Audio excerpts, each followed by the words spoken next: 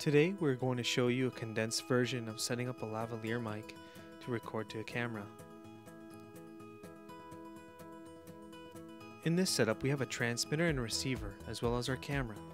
You want to make sure that both your receiver and transmitter are set on the same frequency so that they are communicating. First we're going to plug our receiver into our camera. This camera uses DSLR connection, which is a connection used for professional quality audio. In this case we are connecting to channel 1 of our camera. Next, we are going to turn up the volume for the channel and make sure that our connection type is on mic or line, and that we are set to external instead of internal because we're not using the mic in the camera. Always double check to make sure that you are adjusting for the correct channel. Tell your talent to speak so you can check your levels. Then you need to adjust the levels so that they are between -10 to -3 dB and that they are not hitting 0, which would give you bad audio. Thank you for watching 0 to 60. If you have any questions about video, please give us a call.